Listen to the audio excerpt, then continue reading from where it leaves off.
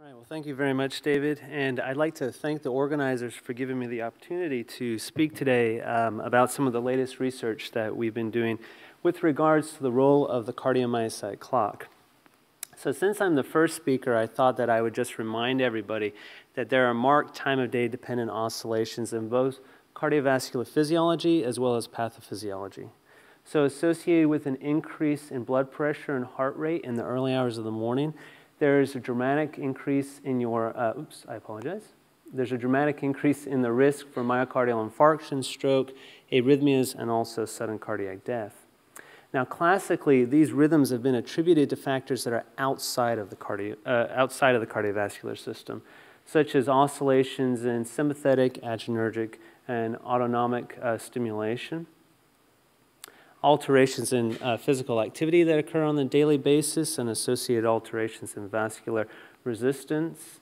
We, of course, don't graze all the time, so we have feeding and fasting cycles, and that is associated with various neurohumoral oscillations that also occur over the course of the day. And all of these factors can impinge on cardiovascular function. But what you're going to hear about quite a bit today is that there are these cell-autonomous molecular mechanisms known as circadian clocks that have the capacity to alter organ function in a time-of-day dependent manner.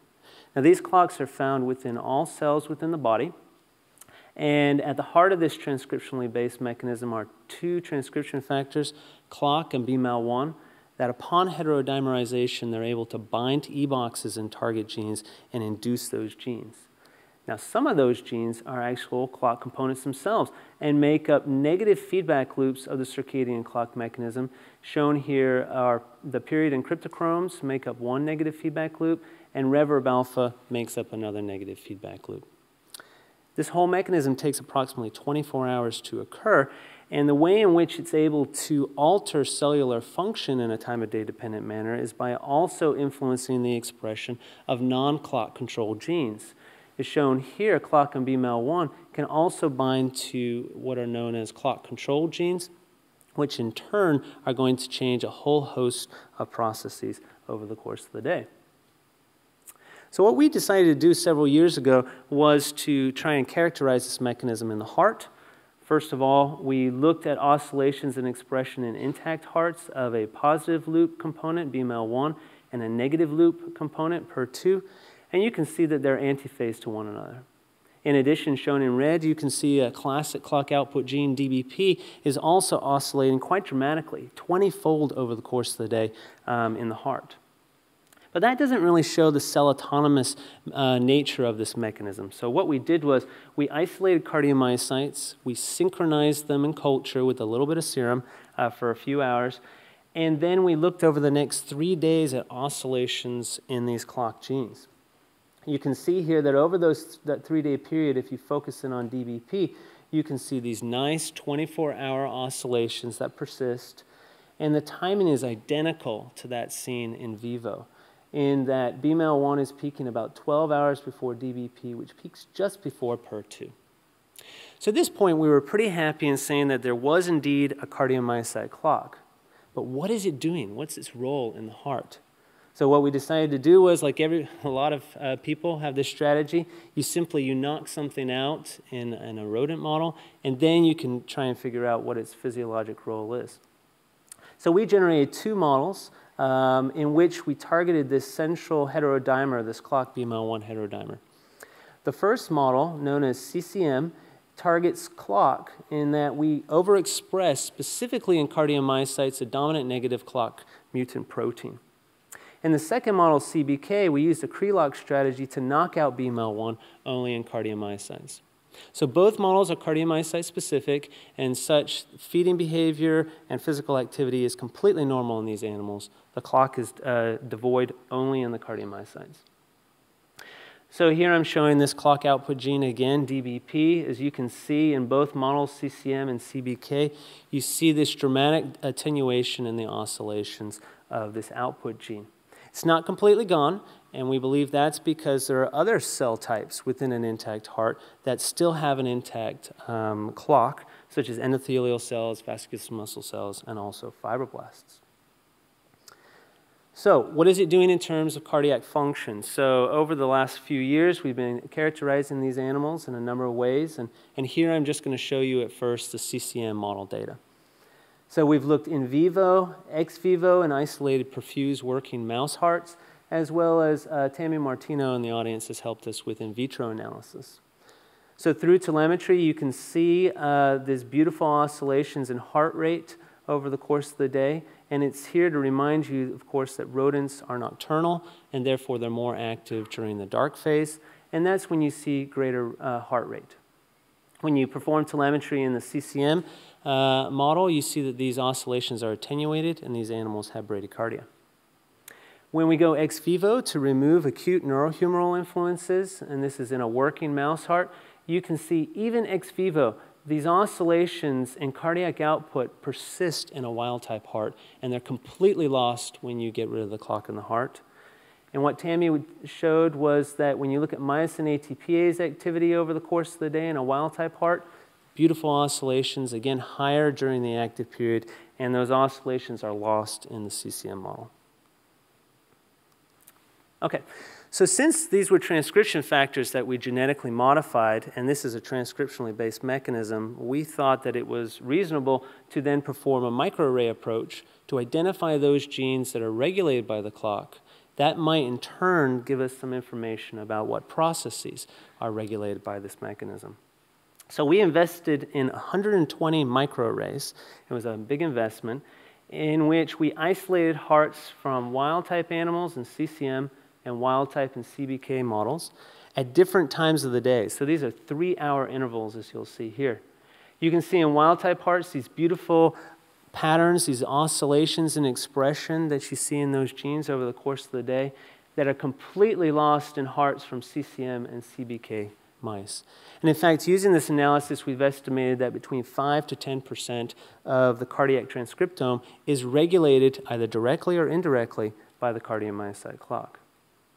When we perform gene ontology analysis, we found that the clock is regulating a whole host of processes, at least at the transcriptional level, and the top 4 being signal transduction, metabolism, transport, including ion transport, as well as transcription. So, based on all of this data, you could envision a model in which this endogenous or the cell-autonomous mechanism, the circadian clock, is driving over the course of the day these clock control genes. And if those clock control genes lead to reciprocal changes in the protein levels, that in turn would lead to changes in signaling, metabolism, and electrophysiology over the course of the day, all of which, of course, could then be contributing to changes in contractility of the heart that I showed you before. So what I'm going to talk about today, we've actually looked at all of these, and these are active projects right now for the signaling and electrophysiology. What I'm going to show today, though, is the clock control of metabolism, and that's really what I'm going to focus on. Now, it's a long way to go from changes in mRNA to alterations in metabolic flux that ultimately affect cardiac contractility. You have to have reciprocal changes in the protein levels. Then you have these proteins can undergo post-translational modifications over the course of the day. The enzymes in the metabolic pathway can undergo allosteric regulation by various metabolites, and so on and so forth, such that we have a long distance and we have to consider a lot of different parameters in order for changes in gene expression to lead to changes in flux. So what we decided to do is we decided to now make a big jump from those gene expression changes all the way to metabolic flux using a tracer methodology in an isolated perfused hearts as shown here on the left. And what we've done over the years is we've interrogated fatty acid, carbohydrate, ketone body, and also amino acid metabolism, because as we heard earlier this morning from Lisa Heather, that the heart is a metabolic omnivore and is able to metabolize all these different fuels.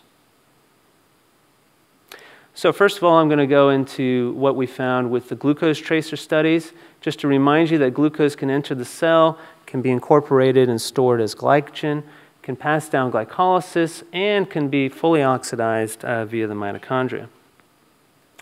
So when we isolate hearts at different times of the day from wild-type animals and also the CCM animals, And we also clamp function in these studies. So all the hearts have the same contractility.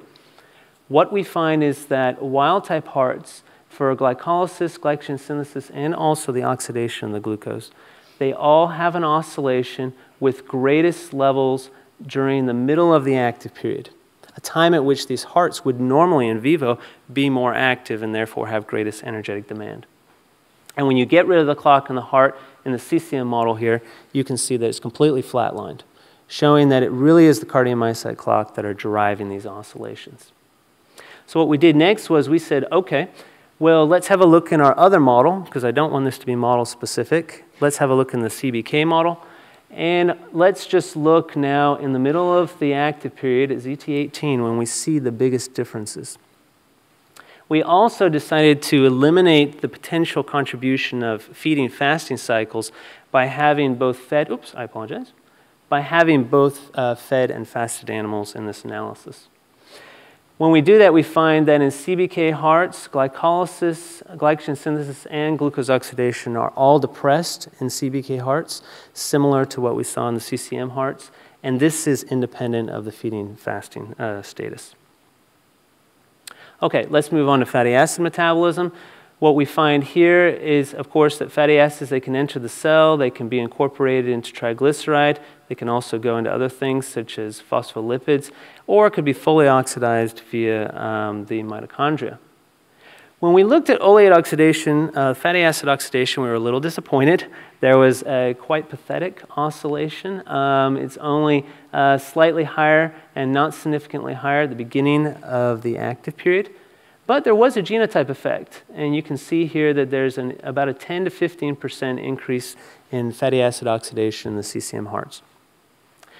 In contrast, we see this beautiful oscillation in triglyceride synthesis in wild-type hearts, and which is completely lost in the CCM hearts. So it really is driven by the cardiomyocyte clock. And it seems that the clock is driving greater triglyceride synthesis at the end of the active period. When we go on to look at these parameters in the CBK model, for oleate oxidation, again, we see in our second model that there's just greater rates of fatty acid oxidation, similar to what you saw with the CCM model, independent of feeding fasting status. And unfortunately, I don't have data for triglyceride synthesis right now, and I really need to get that data in order to convince you that these oscillations are not model-specific. Okay. What about amino acid metabolism? Here I'm actually going, we have looked at amino acid oxidation. The heart will burn amino acids, especially things like leucine, branched-chain amino acids. But what I'm going to show you here is the non-oxidative metabolism of amino acids. In particular, we're really getting interested in protein turnover, the rates of translation versus protein degradation through autophagy and the proteasome. So for protein synthesis, first of all, we used the flooding dose model in vivo. So we actually injected animals with radio-labeled phenylalanine, and we noticed that protein synthesis was greatest during the light phase, during the sleep phase, and lower during the dark phase. That was a little surprising to us because during the active period, amino acids and insulin and blood pressure are all elevated, and those things should be promoting protein synthesis. But for whatever reason, instead, you see protein synthesis is greatest during the sleep phase. And this is actually exacerbated or augmented when you investigate this ex vivo by removing acute neurohumoral influences. You can again see this nice oscillation in protein synthesis, greatest at the beginning of the sleep phase. We started to investigate the potential role of the clock. Here I'm just showing you CBK hearts at one time of the day. This was ZT6. And you can see that protein synthesis is elevated in those hearts. I'm hoping soon, and maybe in the next few months, we will have a full-time course to see whether those oscillations are completely lost in CBK hearts. When we look at autophagy, we find that autophagy, just like protein synthesis, is actually elevated at the beginning of the sleep phase. And when you look at the activation of autophagy through an acute fast, this is a 6-hour fast, you find that there's a threefold oscillation in wild-type hearts and autophagy activation that's completely lost in CBK hearts, showing that the clock is really driving these oscillations in autophagy. We've also started to look at the proteasome activity. Again, when we just compare 2 time points, this is the beginning of the sleep phase versus the beginning of the awake phase, you find that there's greater proteasome activity at the beginning of the sleep phase, and that when you get rid of the clock in the heart, you completely lose those oscillations. So here's just a summary of what I've shown you so far.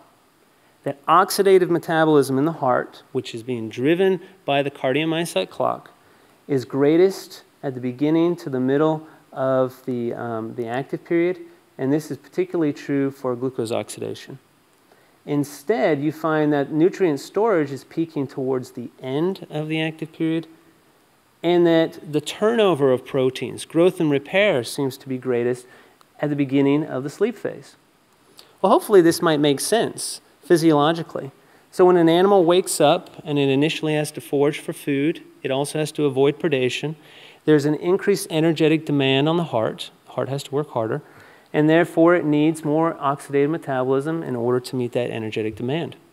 If the animal is successful in its forage for food, it might take the food back to its den and would consume that food and want to then store those excess nutrients in anticipation of the upcoming fasting period during the sleep phase.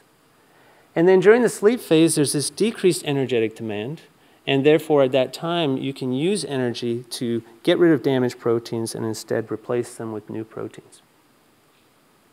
So, at this stage, you may be wondering, so what? What does it mean? I don't care. And so we feel the same way. I mean, we do care, actually. But we think this is important. But now we're trying to address additional questions that are probably also in your mind. And those are, what are some of the molecular links between the cardiomyocyte clock and these oscillations in metabolism? Do these oscillations in metabolism, do they really drive oscillations in contractile function of the heart? And also, are there any pathologic consequences of having these oscillations? Or, if you disrupt the oscillations, say in shift work, does that contribute towards heart disease? What I wanted to show you at the very end of this talk is an example in which we think there are pathologic consequences. Not necessarily of the disruption of these oscillations, but pathologic consequences of actually having these metabolic oscillations. So the concept here is that if you have these oscillations or the temporal partitioning of processes, does that make you more or less susceptible to a particular stress in a time of day dependent manner? So if a stress comes in during the sleep phase, would you perhaps be more susceptible compared to having the same stress during the active period? So sticking with the metabolism theme, I just thought I'd give you one example of something we've been looking at, and that's the stress of fatty acids. Because if the heart is challenged with fatty acids that are in excess of the capacity to either store or oxidize those fatty acids, it can lead to contractile dysfunction of the heart through altered signaling and or lipotoxicity.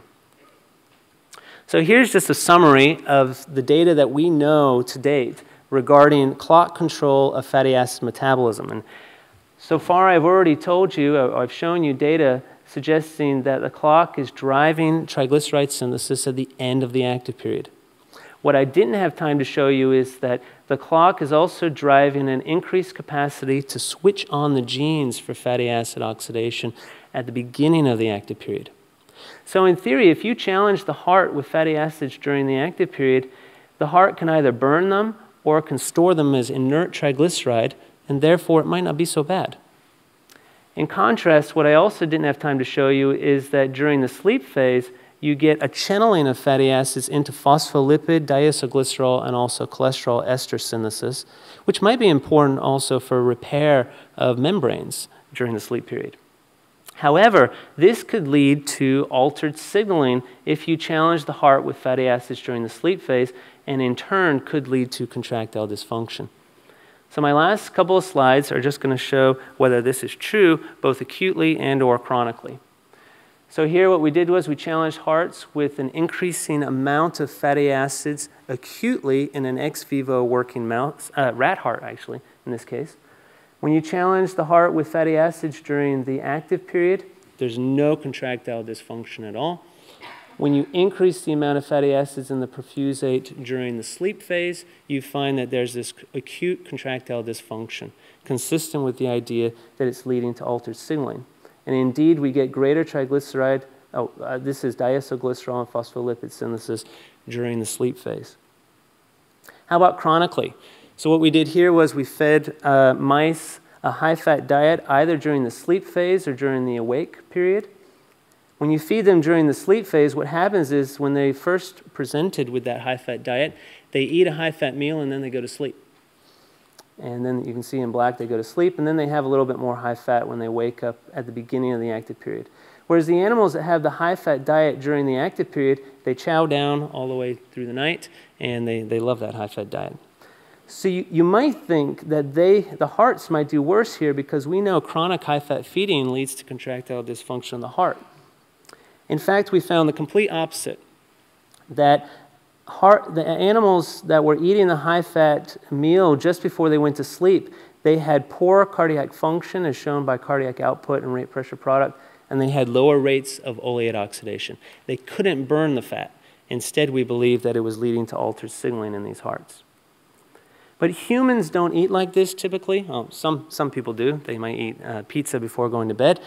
But instead, we tend to eat meals, and so we tried to humanize the rodent a little bit by feeding it either a high-fat breakfast or high-fat dinner. And by having a period of 4-hour fasting before meal presentation, we encouraged the consumption of that diet.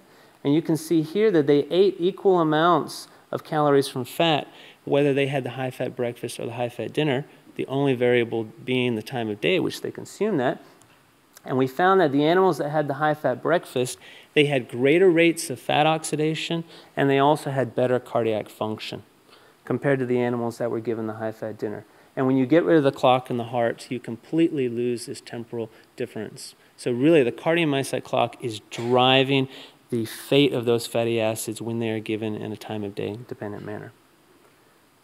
Okay, so really what I've shown you is that fatty acid consumption at the beginning of the sleep phase can lead to contractile dysfunction, whereas fatty acid consumption during the active period leads to appropriate myocardial adaptation.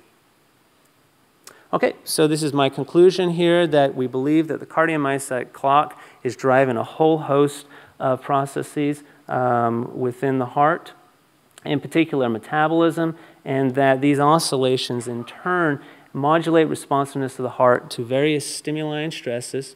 I showed you fatty acids, but we also know it's true for pressure overload, also for ischemia, reperfusion, and other parameters in a time-of-day dependent manner.